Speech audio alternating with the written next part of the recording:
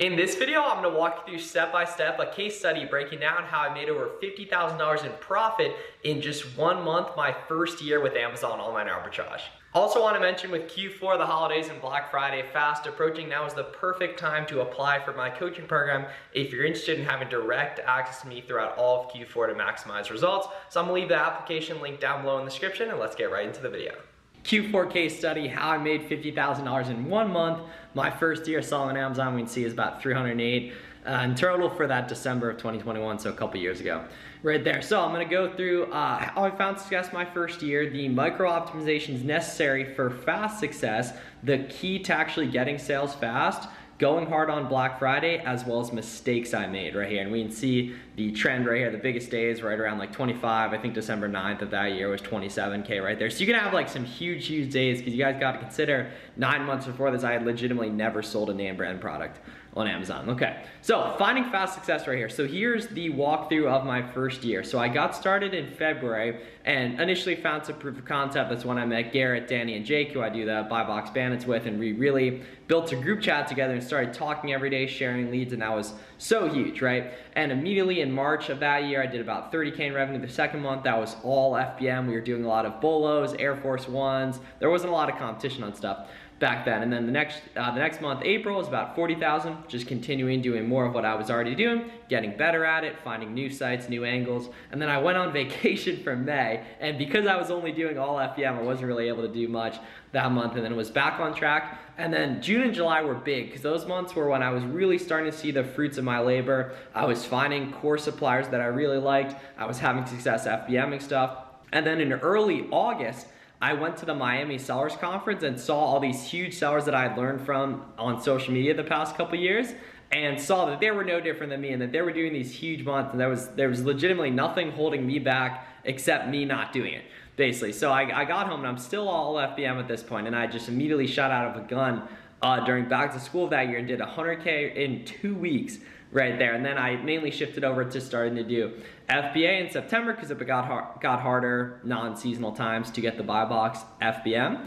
Right there, October, November, or September and October were pretty straightforward, just about 100,000. I was shifting over to mainly doing FBA at that point. And then in November of that year, that's when demand really starts to spike up. The nice thing is I'm filming this in mid-October, so that's pretty soon. You can really start to see demand start to increase, competition starts to decrease, prices start to go up. That's also when we have Black Friday, and Black Friday is huge for buying inventory crazy cheap and then selling it in December. So December was that $50,000 profit month. November was right around like 35,000 in profit right there. So incredible stuff for just my first year in the business. And the key was that I just slowly started going deeper and deeper on products. And then in December, prices are through the roof. Competition's really low because there's not really time for people to FBA products. So if you can FBM products, you got a ton of extra buy box share, and you're also buying stuff cheaper than you ever can because there's a ton of holiday sales and Black Friday to Cyber Monday specifically. You can buy inventory dirt cheap and then sell it at the peak in December. That's what other people aren't doing. That's why the value on stuff goes down in January, because everyone's FBAing the stuff they bought during Black Friday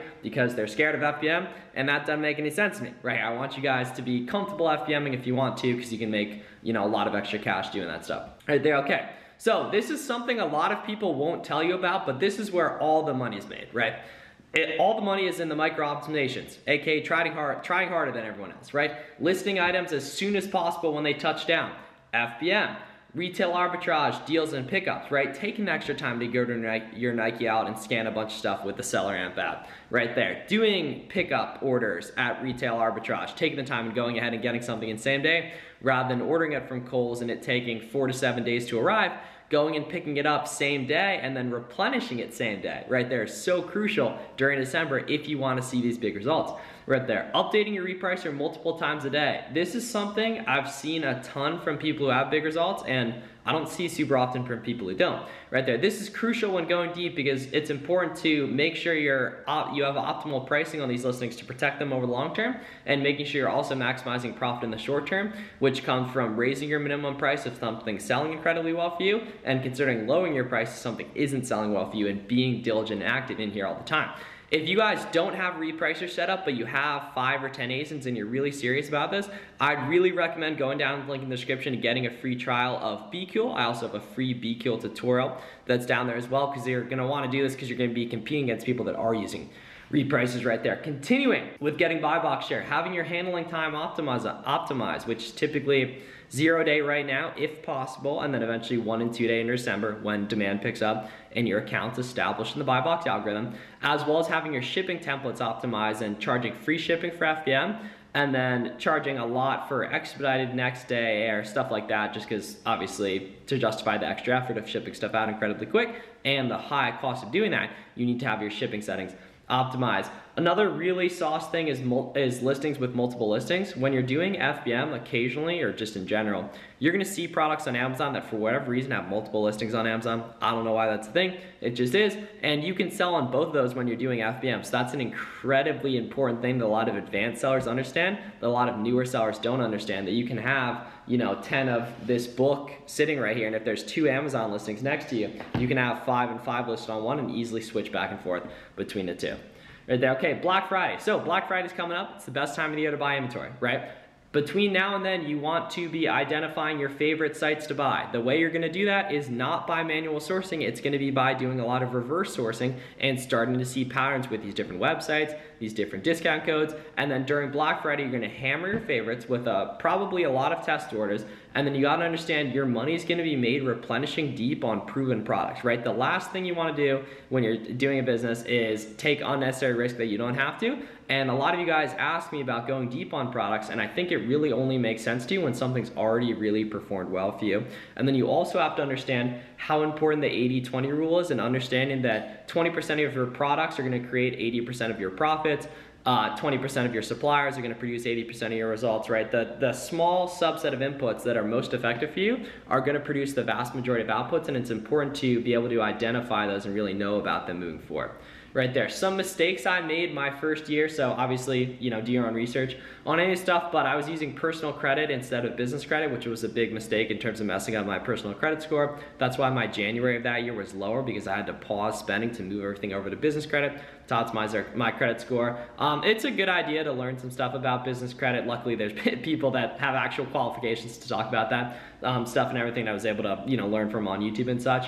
Definitely not going deep enough on products, and that was just because I was new, which is completely normal, right? The last thing you want to do is take a lot of unnecessary risk right there, so I wasn't going deep enough in items on looking hindsight that I should have, and then next year I was able to do almost double what I did in terms of sales and profit, and that was a result of going deeper on items. Getting distracted and not staying focused. For some reason in the FBA community, there's like this crazy idea that you're only supposed to sell toys in December, when toys, Amazon sells a lot of it themselves, so you have to compete with not only third-party sellers, but also Amazon. But if you want to sell products Amazon doesn't sell, you only have to compete with third-party sellers. That's what I want to do. Anything that's giftable, I made a whole video on what products you should buy for Q4 is gonna perform well during December. Luckily, with SellerAmp and Keepa data, you can see exactly what has sold well in the past, what's gone up in price, so you can just target those products and have big spreadsheets of those ready with SellerAmp. And then another mistake was just not understanding restock limits, and it really screwed me that year not being able to FBA a lot of products just due to storage limits with Amazon, which used to be a lot more of an issue than I think they are. There's a chance November 1st Amazon nukes restock limits again, which they did the past years. I kind of don't feel like they're going to this year, but we're gonna find out, so that's why I bought 500 units yesterday to my prep center. I'm gonna buy a couple thousand more coming up just to make sure I have that optimized and locked in right there. So I hope this Q4 case study was helpful for you guys. I'm gonna have daily YouTube live streams going through the end of the year. I don't want anyone left behind. If you guys got any questions, please let me know. I'm here to help on this stuff, and it's super, super crucial to understand we have so much good opportunity to take advantage of the next 60 days through the end of the year, and even in January, stuff's popping as well, and I wanna make sure you guys are able to take as much advantage of that as possible. So if I can be a resource to you, let me know any questions, comments, shoot me a DM on Twitter or Instagram, and let's get after it, guys. Thanks for watching.